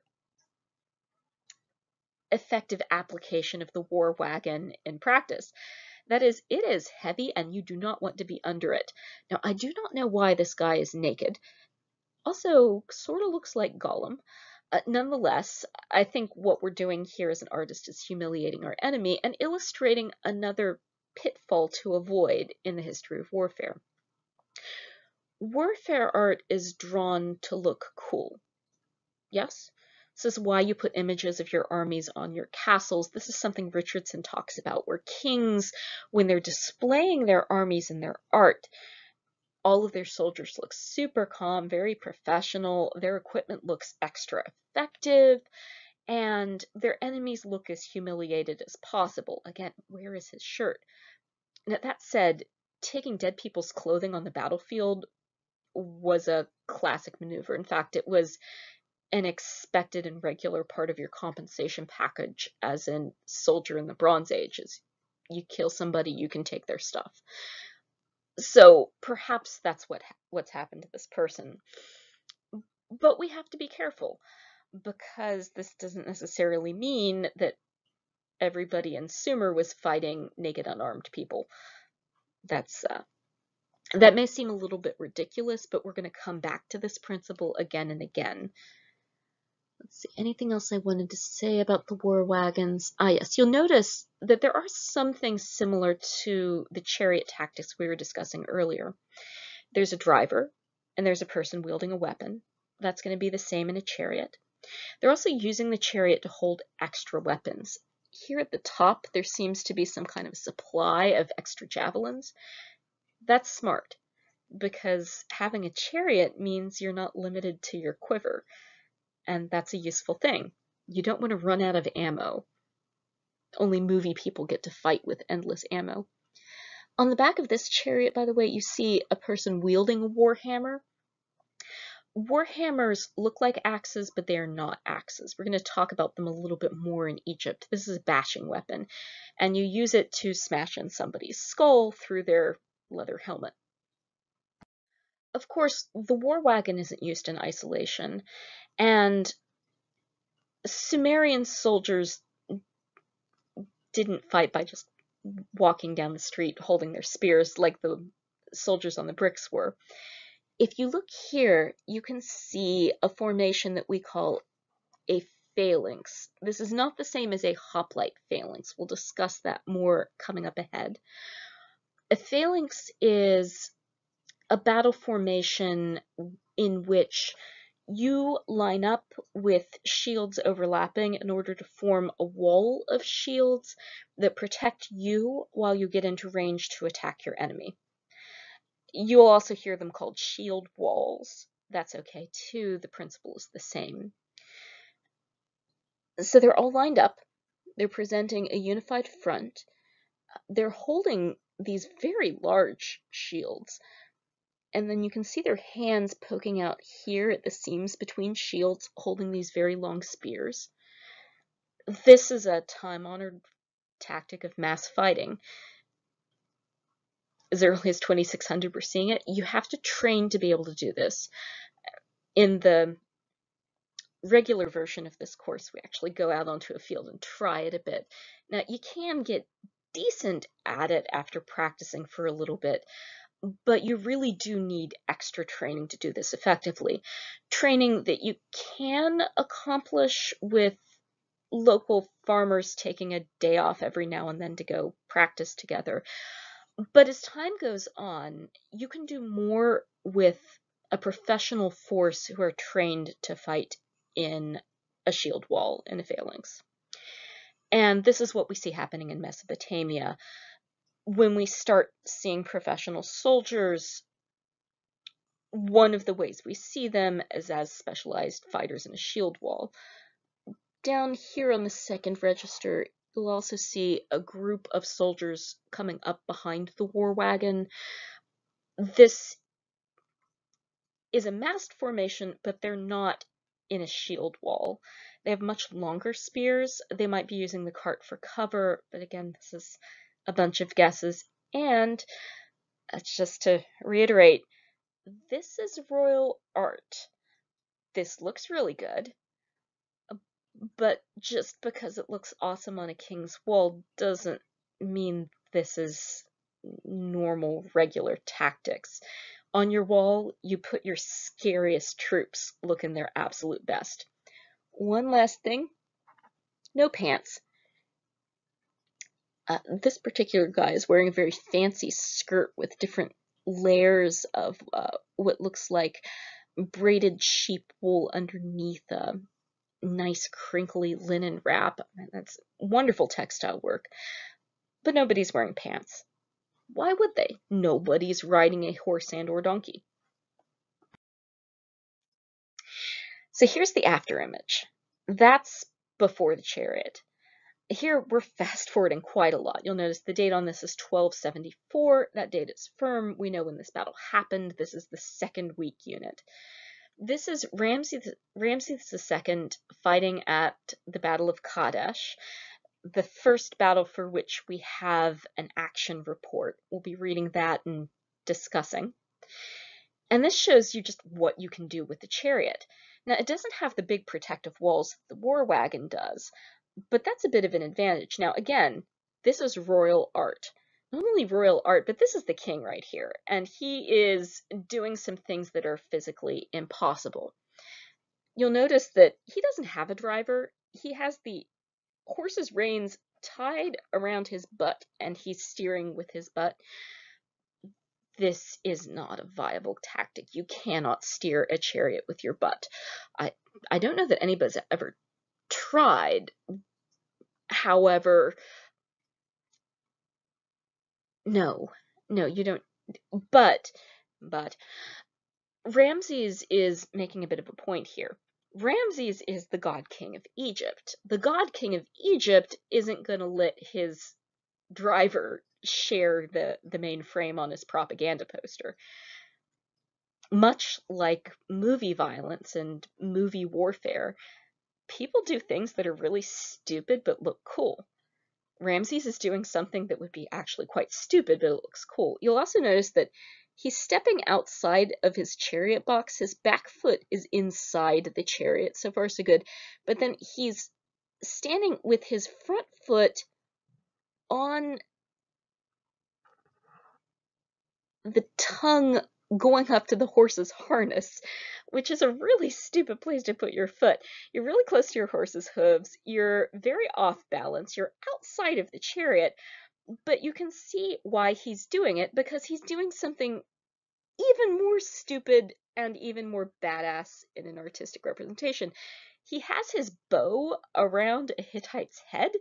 He is strangling the Hittite and about to smash him with his khopesh, his bashing. It's called a sickle sword, but it's more like a sickle bashing weapon. This is not a sensible way to attack your enemy. Getting a bow over somebody's head while riding a chariot, while stepping outside the chariot box, while also steering with your butt, is super impossible, even if you're the god king of Egypt. I mean, prove me wrong, Ramses. Come to me in a dream. Let me know if I'm wrong. However, I have asked other historians, and we're pretty much in agreement that this is silly. But it's also making a point that we will explore further when we dig deeper into the story of Ramses' Kadesh campaign. But back to the chariot technology. It's light, it's maneuverable, and the horses are still pretty small, thus keeping a nice small turning radius. Ramses isn't exposed as he could be. He's behind his horses, and he looks cool. He looks really cool and intimidating. One thing to keep in mind, looking cool is part of battle effectiveness. It may seem kind of frivolous, but warfare is a psychological process as well as a skill-based process. In fact, using psychology as part of your warfare is a skill. And everything about the way the I'm so sorry, Ramses. Everything about the way the pharaoh's chariot is decked out, the way the pharaoh's helmet is both large and obvious, all of this is projecting a sense of invulnerability, of power, of divineness. And some of this would have been on the battlefield. This does seem to be how pharaohs dressed their horses, complete with the intimidating feather crest. And this is super intimidating. If you've ever met a rooster, you know. Crests, they're scary. Birds are dinosaurs. Just dinosaurs, they're theropods. They're coming for your throat. Let's see. No, I'm going to leave that. No, I'm going to say one more thing. Speed is part of what makes chariot such a shock and awe weapon of the era, because nothing is going faster than a chariot in this period. In the same way that being dived bombed is terrifying in World War I. In the early years of the chariot, have something ride at you that fast would have been just shocking when you're used to war wagons, right? Those things are not breaking any land speed records. I wouldn't want to be run over them, but it looks like you kind of have to be dead to be in the place to be run over by them, or just hemmed in somehow. Chariots are different. Chariots can come up on you fast, they can overtake you while you're running on foot, and they can trample multiple people below their wheels without necessarily breaking. They're made for bouncing over bodies, in part. So Ramses is overcompensating here a bit, but what I like about this image is it does convey just how terrifying this weapon would have been, especially if you're not used to seeing them. So the chariot is awesome. Why did chariots go out of fashion? I should spoiler, chariots do stop being battle effective at a certain point. Now, this is not to say they go away completely, but at first they start to be phased out as major troop units. Kings will keep them as a prestige vehicle, and indeed they're still in use by the time we get to Persians fighting in the 400s BCE, so they hang on for a while. But chariots as a regular part of your military start getting phased out around the 1100 mark, and they're effectively gone by about 900 BCE. And this has to do with the development in bow technology. I mentioned earlier that one of the reasons why you need the chariot is that in order to fire from a horseback, you need a bow that's short enough that you're not going to hit your horse in the head every time you turn to shoot. And with a long bow, you can't do that effectively. Ramses' bow is long enough to strangle a Hittite with. It's not going to be something you can sit on a horseback and move from one side of the horse to the other. You're going to hit your horse. Chariots allow you to have a long bow and speed, and you see that being used here in the seal stone, where a group is going hunting on chariot with their nice long bow. This bow is almost as tall as the person using it. They're able to maneuver it because they're in their chariot box, but if they were on their horse, it's too long. But in this lower scene, this is taken from a relief engraving on a wall in the Levant, and it's showing human figures on foot, but with a new kind of bow. You can't see it as well here, because this bow is in the process of being fired, but you can see it really well here. This archer is pulling their bow back, and you can see, here I'm going to use blue, the bow bends forward, and then back, and then forward, and then back again. So the bow, and here I'm going to draw up in the black area of the slide, when it's unstrung, the bow looks kind of like this. The string, I'm going to do this in orange, is attached here at the top and then pulled back this way. And it's attached here, here. And then when you tighten this orange string, erase that. Is there an erase button? Yes, here it is. Fantastic. Oh, no, that's not the erase button. Come on. Okay, we'll just continue on over into this space. When you make that string tight, so here, so I'm drawing my bow string, then the end of the bow is pulled back, the front dips in a little bit, and then it pulls back again. Oh gosh, that's a horrible drawing, but you can get the idea. So in this bow, you can see at the hand, the bow moves forward and then back and then forward and back. So this is called a recurve bow. And this puts the bow under a lot more tension than a longbow. A longbow is just a straight piece of wood that the string bends into kind of a U shape like that. Put the string in here like that. And you can see what that looks like at the top. So the recurve bow is under a lot more tension, and in order to make one of these, you need to be very good at laminating. You have layers of horn and wood and resin all steam pressed together, and it is very difficult to make. You need a dedicated workshop making bows and nothing but bows in order to produce these things. So these are prestige technologies. You need to have quite a lot of resources to invest in them, especially in the beginning years. But what the recurve does is it allows you to have a lot of force behind your arrow without a lot of surface area to the bow. If you look at our figure here, the bow is about as tall as their torso and head. It's not nearly as long as the longbow. This is short enough that if you're sitting on a horse, the bottom of your bow is going to be about at the level of your waist and pelvis. So you are going to be able to maneuver that around a lot better than a longbow. So now it makes sense that you can sit on a horseback and learn that skill of waiting for all the horse's hooves to be off the ground, and you can shoot from the horseback. Not coincidentally, this is also a period where a large number of complex societies in the Mediterranean collapse for reasons that are still a little unclear to us. So around the 1000 mark, a lot of these large civilizations are no longer able to maintain their complex armies and their complex economies.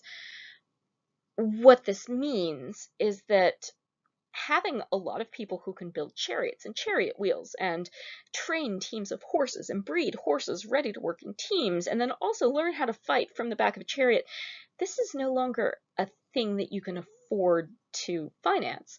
It's a lot cheaper to buy one horse, feed one horse, invest in a really nice bow that you keep really, really clean, and then ride that into battle.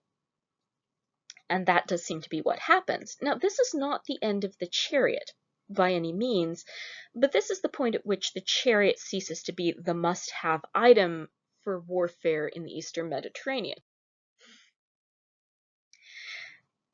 Now, this, of course, isn't the end of the Proto-Indo-Europeans, but this is an important place to stop, pause, and think, so what do we get from the Proto-Indo-Europeans? And what can the Proto-Indo-Europeans say to us about the idea that victors write the history? Because again, we don't know what they called themselves. If I were a Proto-Indo-European, I would feel pretty unseen, even though my influence is still felt very heavily throughout large portions of the world. What we do get from them, though, is our basic language for masculinity and heroism, and this is really interesting read alongside Richardson's discussion of Near Eastern masculinity constructs, which are a little different. He talks about how you would expect in a culture that valorizes the manliness of their fighting people, that they would make their enemies look less than by going for woman as opposite to man, by saying that, oh, my enemies are like ladies. But that's not where Mesopotamians go. Instead, they're like, oh, my enemies are like animals, or they're like things other than women. So hating on women to make masculinity feel more masculine is not a necessary thing. And it's something that we seem to have gotten from the Proto-Indo-Europeans. So that's interesting to me. Maybe even helpful a bit. The next thing that we seem to have gotten from these folks is the idea of warrior patronage culture. We think that this stems from a period early on after the development of the chariot, where Proto-Indo-European speakers were going out, first establishing protectorates. We find chariot-owning populations right next to farming populations, and it seems in the early stages what they'd do is they'd ride up and they'd either, and here it's ambiguous in the archaeology, they would either conquer the farmers, although we don't see a lot of evidence for that, or they'd work out a protection deal where we'll use our chariots to help you if you give us some of your grain. That the evidence leans a little bit more that way, and that's where I'll lean here. As Proto-Indo-European speakers began to extend this network, it seems that this model of I help you, you help me patronage spreads along with the language, and it might be a distant ancestor of a kind of feudalism, although again, there's some competition for that. Mesopotamia also seems to begin working on social structures that prefigure feudalism a bit. We also think that a big part of this was feasting culture, which makes sense. If you arrive on chariots, you show up, you have a big party, you exchange a bunch of stuff, and then you leave. Part of what seems to have happened is that the hunting parties on chariots would bring meat that they would then give to the local farming populations. Then everybody would feast, we'd exchange our vows of brotherhood, and then we'd continue to network with other people in that way. This is certainly an entrenched feature we see in the earliest forms of literature coming out of Greece and later into Western Europe. So at least that part of it does seem to be directly linkable to Proto-Indo-European culture. But again, this is just a good guess. As I mentioned, the sky god religion thing, maybe that's them.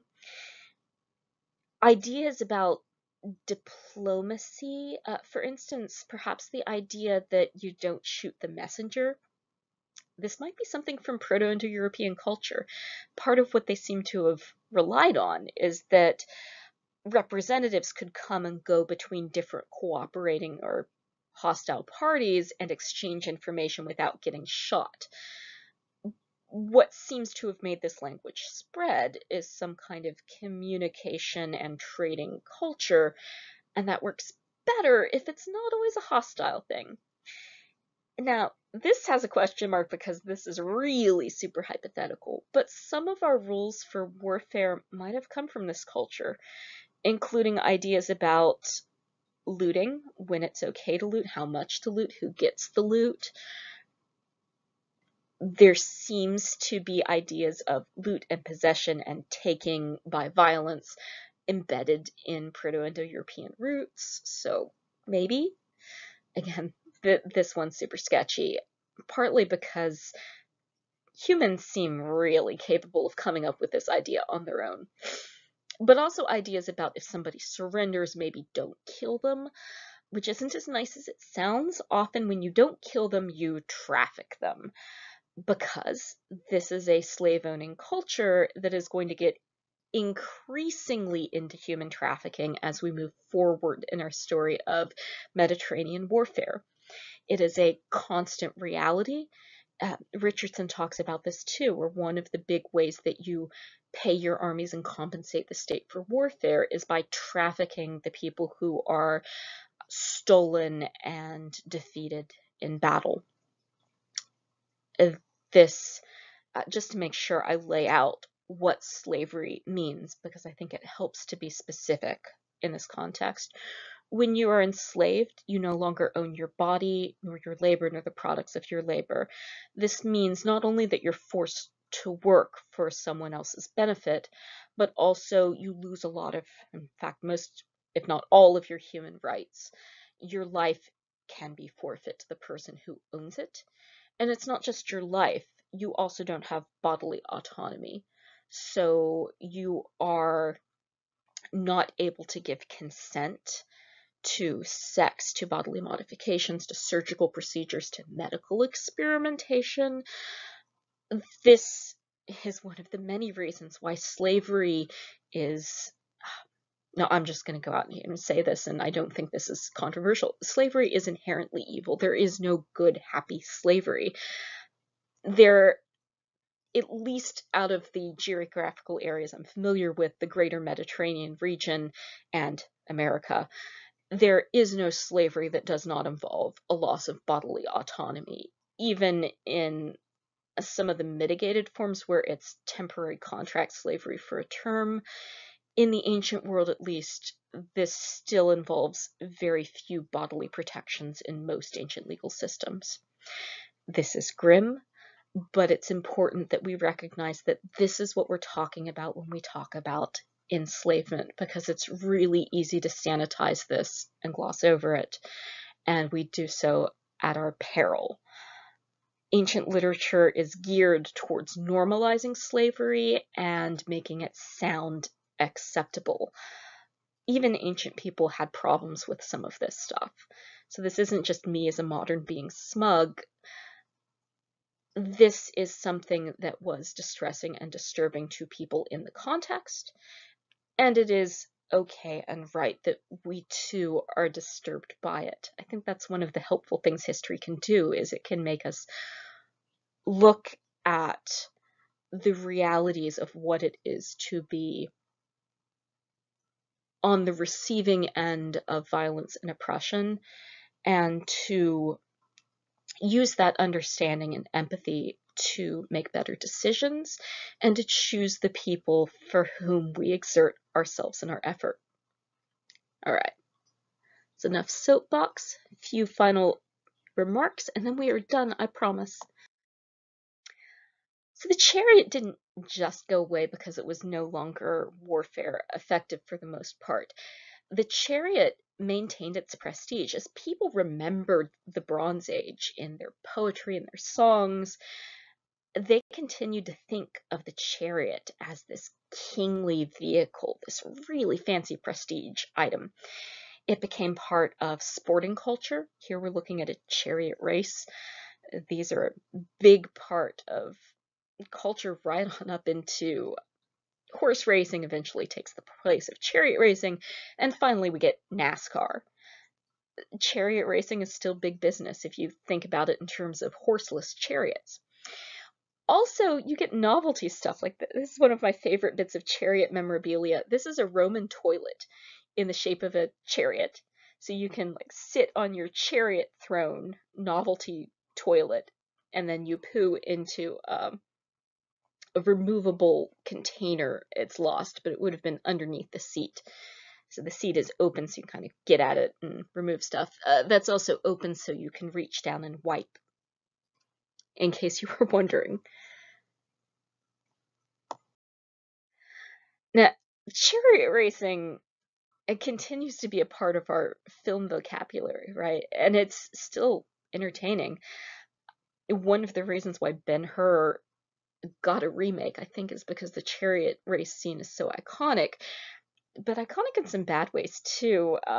Some people got hurt filming this, well, the first time in the silent movie version, and then again here in the Cecil B. DeMille. If you look on the internet, you can find this scene, and it's very illustrative of why chariot racing was popular, but also why chariot racing is among the forms of blood sport in antiquity.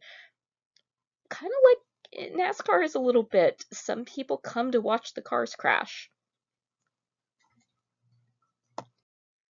I'll just leave you with one final evolution of the chariot race. Here, of course, we are looking at the pod race in Star Wars Phantom Menace, just in case you needed reminding that that movie exists. And it is with this image that I leave you. Welcome to Warfare. I hope this was interesting and helpful. Enjoy, and I'll see you next week for the Battle of Kadesh.